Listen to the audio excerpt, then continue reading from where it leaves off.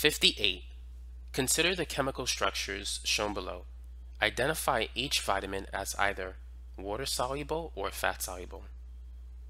So let's start with number 1. What we have here is vitamin B6. This is known as pyridoxine. Is pyridoxine, would you say, is a water-soluble vitamin or a fat-soluble vitamin? So looking at the functional groups, we have a lot of hydroxyl groups. So there's a lot of hydrogen bonds here. This molecule is very polar. So because it's polar, this is going to be a water-soluble vitamin. You can take this with a glass of water and your body's going to absorb it quickly. Now what about number 2? Is it water-soluble or fat-soluble? What would you say? So this is vitamin B1, also known as thiamine. If we look at the functional groups, we can see that we have a hydroxyl group, so that's polar.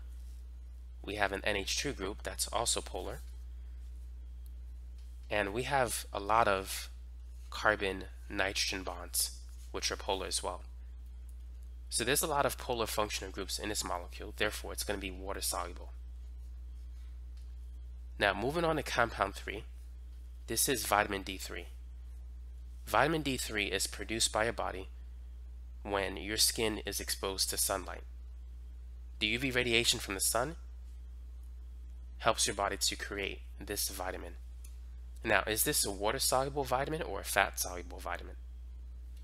Notice that we only have one polar group, the OH group. All of this is basically carbon and hydrogen atoms. The hydrocarbon part of this molecule, that's the nonpolar tail. And it's a big nonpolar region. So therefore, this molecule is relatively nonpolar. So we're going to say it's a fat-soluble molecule or a fat-soluble vitamin.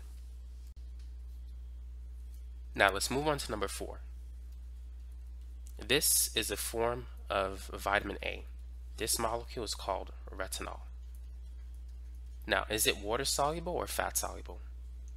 Well, we only have a small polar group, and we have a massive hydrocarbon tail. So that part is hydrophobic, this part is hydrophilic. The word phil means love, so hydrophilic, the OH group loves water. It dissolves nicely in it. That's the polar head. This is the nonpolar tail. So the majority of this molecule is nonpolar. Therefore, this is going to be a fat-soluble vitamin.